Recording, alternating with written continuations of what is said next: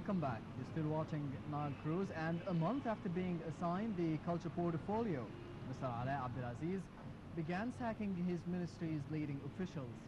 Ahmed Mujahid, as one, was dismissed as head of the General Egyptian Book Organization, Abdel Nasser Hassan as head of Egypt's National Library and the Archives of the NLA, Ines Abdeldaim as the chair of the Cairo Opera House, and Salah al-Mirigi as the Fine Arts Sector's chief. In response, Sayyid Tawfi, Secretary General of the Supreme Council for Culture, resigned in protest against the sackings. Also, Camelia Sobhi, head of the Department of Foreign Cultural Relations, also announced her departure. And today we'll be talking mostly about this incident, but Dr. Bahaa Abdelmajid, Professor of English Literature and novelist, will also be telling us more about the Egyptian culture and how to preserve it in the future. Hello, Dr. Bahaa. Nice meeting you. Hello. I guess the main question would be about situation at the Ministry of Culture now. How would you see it as a writer and a novelist and of course a part of this ministry? How would you see the sackings and the situation there? Yes, I think what is going on now, it's a reaction towards what is happening or what was happening during the last 2 years of the Egyptian Revolution. I think it's some kind of a scream against the despotism and injustice which has been fallen upon the writers and fine artists. I think the last 10 years, you understand? So this kind of reactions is a counter-attack to the chaotic situation within the Egyptian culture, because we are not controlled by agenda or a futuristic plan to improve our culture. Because do you know that Egypt, from the beginning of history, it exports culture and civilization to the whole area and to the whole world. During 60s, for example, 1960s, yes, I think we have many good writers who created what we call the Egyptian Renaissance, whether in the field of theater, whether in the field of novels, whether in the field of philosophy as well. Tawfiq al-Hakim, Taha Hussein, Abbas al-Aqad, Mahmoud Abbas al-Aqad, also Said al-Ghazar, and many things. I mean, this is our power, which we call the soft power. Yes. So if you deal with the Egyptian culture as something you want to demolish it or you want to give it a different color, whatever this color is, whatever it's Islamic or whatever it's even liberal or whatever, you shouldn't play with this culture, because this culture develops throughout the history and throughout the stages.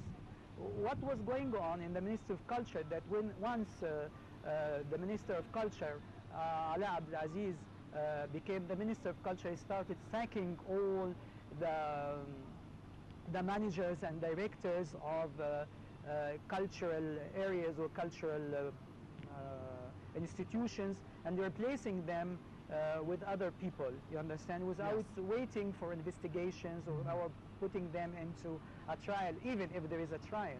But I think most of them were applying the previous rules and the previous routine in order to enhance the culture and to let Egyptian culture continue regardless the atrocities and the violence and the problems which were taking place into our society in the last 2 years.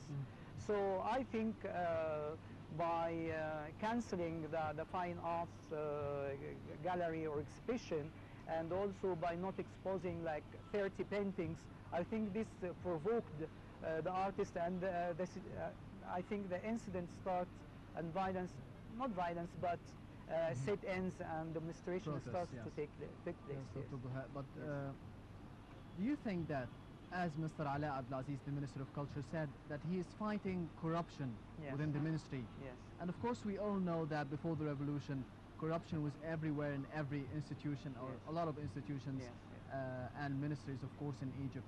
Do you think that he has, maybe, is he correct with this term, corruption, within the Ministry of Culture? Do you think that he is really fighting corruption? What is corruption? Corruption should be, I mean, if you have a corruption, You should resort to law, and you should make investigations, and you should have evidences.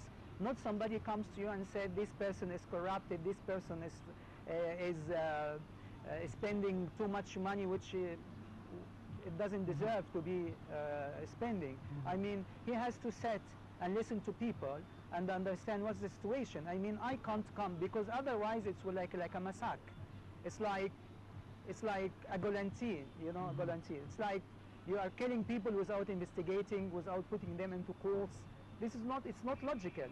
If he is an artist and a liberal, he should talk to people and understand the situation. He must give himself some time to understand exactly what's going on. Yes. This is actually what was expected. Yes. But if you want to say, okay, everybody should leave now, and this is not acceptable. It's not human as well.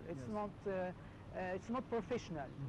Because if you are new into a position, if you are a manager, first of all you have to come, sit with the people, talk to them, listen to them, see what's going on, let what we call the wheel runs, or the wheel of fire runs, and then until you understand everything, and then tell people go away, or the good continues and the bad should go away. Yes. But I think artists were provoked, and there was no any kind of notification before. Like Ines Abdel, I hear that she was promised that she would continue, and then all of a sudden she hears that she's away. And Ahmed Mujahid is the same, that he found a letter of resignation in his when he came back. Exactly. This is not acceptable. You know, if the revolution calls for a new way of dealing with people, you should respect. And I think there are artists who promoted the culture, and they are internationally acknowledged, and they helped a lot. So yes. at least you have to give them some kind of respect. I think this is general opinion about it. Yes. But the details and what is going on in the Ministry of Culture, I think this is very sophisticated.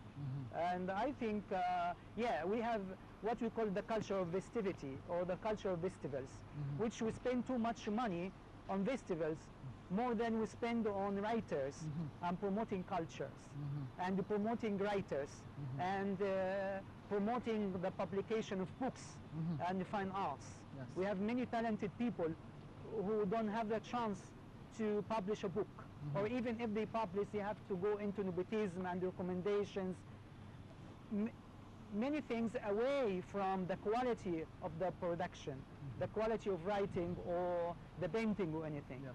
So we need to restructure things, but this kind of restructure has to be more scientific, and it has to be more into the future of Egyptian culture, which actually is the cornerstone of any nation, because culture controls everything. It penetrates in all activities.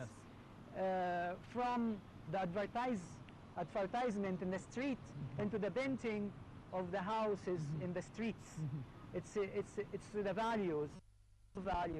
It's has to do with everything. it's what we call it the cultural system, the cultural values. Even if you want to impose certain kind of ideology upon people, which culture includes. This is my next question. A lot of people have accused Dr. Ala Abdelaziz, the Minister of Culture, that he's trying to spread the ideology of the Muslim